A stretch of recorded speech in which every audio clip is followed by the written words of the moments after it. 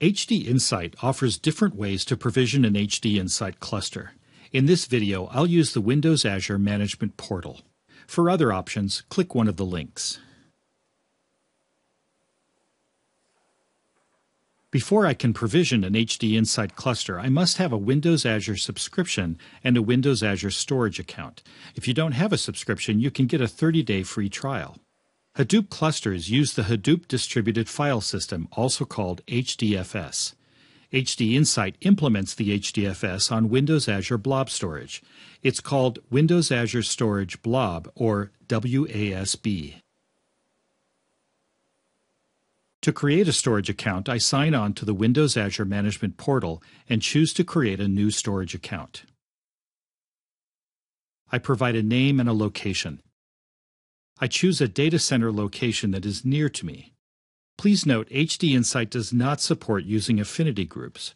Both the storage account and the HDInsight cluster must be located in the same data center. I wait until the status column shows Online. Each storage account has two access keys. To be able to retrieve the MapReduce job results later in the video, I will need the storage account name and one of the access keys.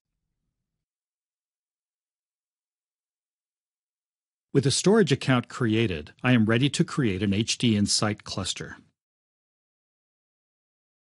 There are two options. In this video, I'll use the Quick Create option. Using the Quick Create option, I only need to provide a few parameters. The cluster name must be a unique Windows Azure service name. The cluster size determines the number of nodes in my HDInsight cluster. Using the Custom Create option, I can specify an arbitrary number up to the limit of my account. I must contact Microsoft Support to increase the limit. The Hadoop username is set to admin. You can customize it using the Custom Cluster Create option. By choosing an existing storage account, I co-locate the HDInsight cluster in the same location as the storage account. In my case, both the storage account and the cluster are located in the East US data center.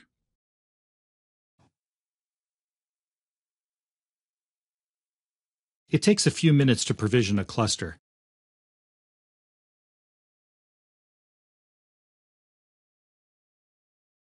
When it's ready, the cluster shows up in the HDInsight cluster list. I can open the cluster page. The dashboard page shows the properties of the cluster. For example, the Linked Resources section shows the blob storage account used as the default HDInsight file system. Using the Custom Cluster Create option, I can link the cluster to more storage accounts and SQL databases for storing Hive and Oozie metadata. When specified, those resources will be listed here as well. The first item in the list is the default file system storage account. I can click the default storage account to see the content. Using the Quick Cluster Create option, the default container has the same name as the cluster name. Within the container, I see the system files. A couple of the files will be used in the Run MapReduce Jobs video clip.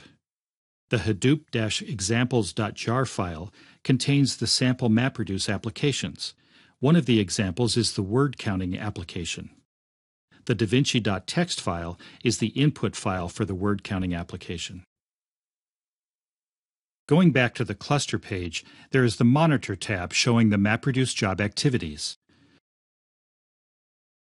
On the configuration page, I can enable Remote Desktop or RDP.